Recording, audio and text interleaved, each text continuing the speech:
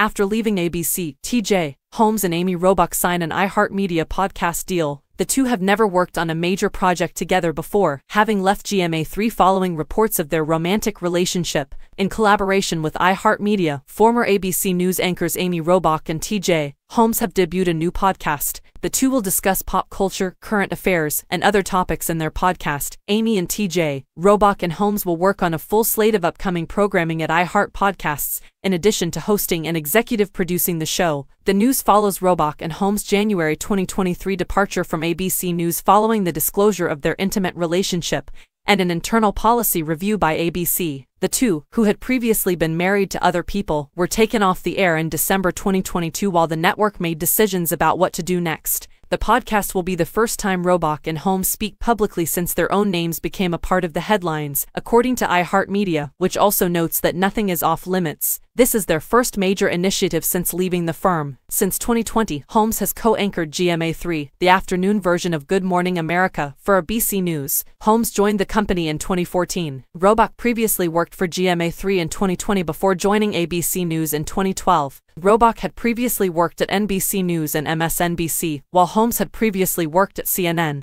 BET, and MSNBC before joining ABC News. The podcast launches on December 5th.